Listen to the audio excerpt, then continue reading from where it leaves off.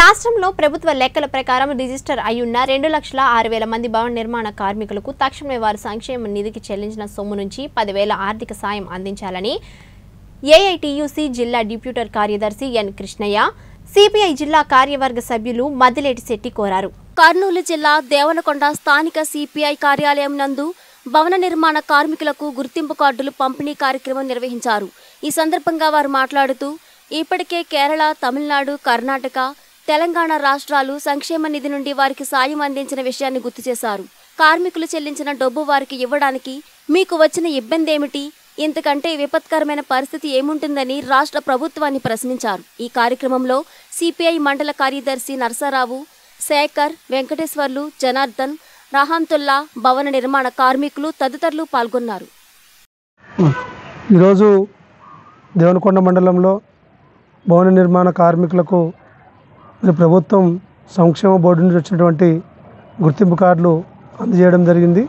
దీంట్లో ప్రధానంగా మన రాష్ట్ర ప్రభుత్వం అధికారంలోకి వచ్చిన తర్వాత ప్రత్యేకంగా భవన నిర్మాణ కార్మికులు చాలా ఇబ్బందులు ఎదుర్కొన్నారు.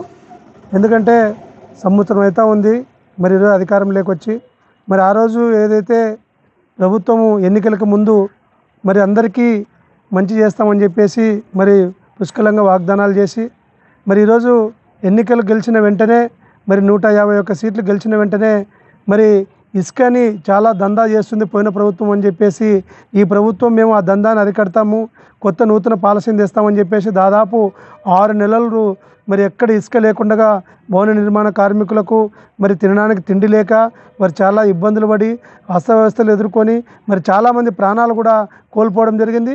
అదే వచ్చిన కొత్తగా నూతనంగా ఏర్పాటైన ప్రభుత్వం భవన నిర్మాణ కార్మికులకు ఎలాంటి వెసులుబాటు ఇవ్వలేదు.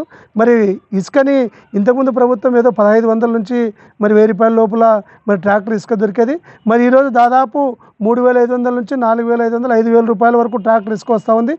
దీంట్లో భాగంగా ఎవరైనా కూడా భవనము నిర్మించుకోవాలనుకున్నా చాలా ఇబ్బందులు పడుతూ ఉన్నారు. దాంతోపాటు స్టీల్ రేటు పెరిగిపోయింది, సిమెంట్ రేటు పెరిగిపోయింది.